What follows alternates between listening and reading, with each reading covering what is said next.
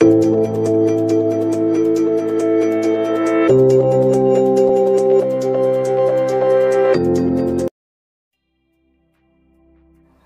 the chemical equation by law of conservation of mass.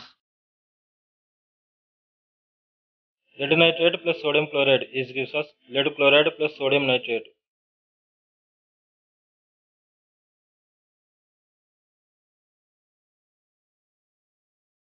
In this equation, the reactants are lead nitrate and sodium chloride, and the products are lead chloride and sodium nitrate.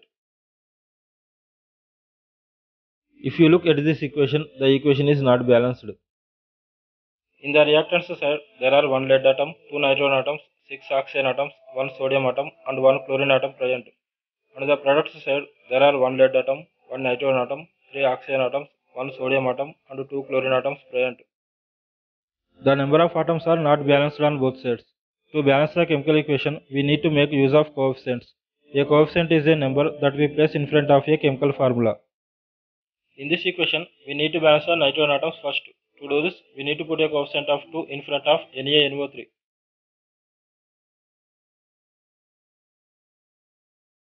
The nitrogen and oxygen atoms are balanced. Now we need to balance the sodium and chlorine atoms. To do this, we need to put a coefficient of 2 in front of NaCl.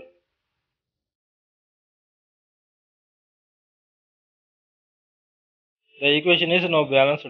There are 1 lead atom, 2 nitrogen atoms, 6 oxygen atoms, 2 sodium atoms, and 2 chlorine atoms on both sides.